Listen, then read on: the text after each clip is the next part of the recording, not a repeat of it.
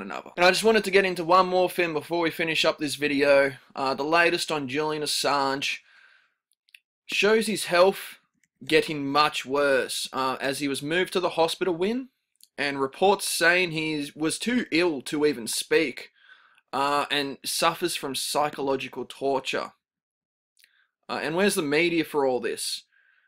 You know, too busy ridiculing him for dirty dishes and riding a skateboard around. That's ridiculous. It's truly terrifying what is happening here, and the treatment they can dish to anybody that blows the whistle on issues we aren't supposed to know about. So I'll get into this article now. It was recently revealed that Assange will not be extradited to Sweden over the 2010 rape allegation, which is a little bit of steam off of Assange. WikiLeaks founder Julian Assange should not be extradited to Sweden for a revived rape investigation, but should still be questioned in the case while he is imprisoned in Britain, as Swedish court has ruled. The ruling by the Uppsala District Court does not mean the preliminary investigation must be abandoned, only that Assange does not face extradition to Sweden anytime soon. So while we're thinking that's a bit of weight off Assange's shoulders, we still learn that there's a lot more coming for him.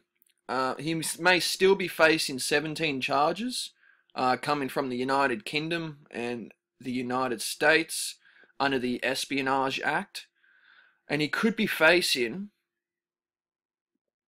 175 years in prison, so a life sentence for he didn't really actually commit any crimes. Let's just have a quick look at this. According to WikiLeaks, Julian Assange faces life in jail in the US with fresh espionage charges for conspiring with Chelsea Manning. So like I just said, he didn't actually commit any crimes.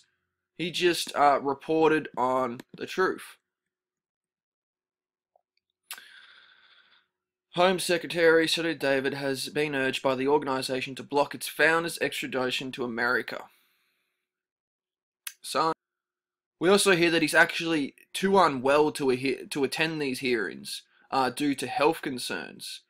So it will be a miracle if he survives this, and Chelsea Manning too, because she may have to go back to jail.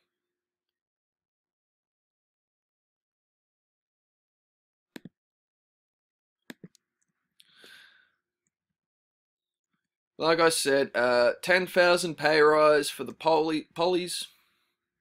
We're just going to finish up with this one, but so we're organising a Free Assange rally in Sydney at Hyde Park. The protest will take place on the 22nd of June, and I want to thank everybody for supporting this event already. If we want real change, we have to go out and get it. We are protesting the mistreatment of Assange while in custody and the absurd new charges laid against him. And he needs our support more than ever, because he might die. And those that take the risks to help expose government treason should be supported and not made an example to other journalists, which is what we're seeing happening here, as well as with the AFP Raid. So I hope I gave you awesome insight on this video. Please like and subscribe to the YouTube channel. I really need your support. If you appreciate the work that we're doing, like the pages and subscribe to the YouTube channel. And that concludes this video. This is Mottee here, and I will see you guys soon.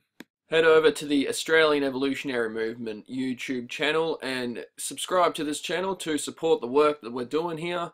You can also go to Facebook, the Australian Evolutionary Movement, for some great content and news you won't get anywhere else. Also find my personal Mottee page on Facebook. I do recommend using alternative platforms like mine's, but you can also find me here.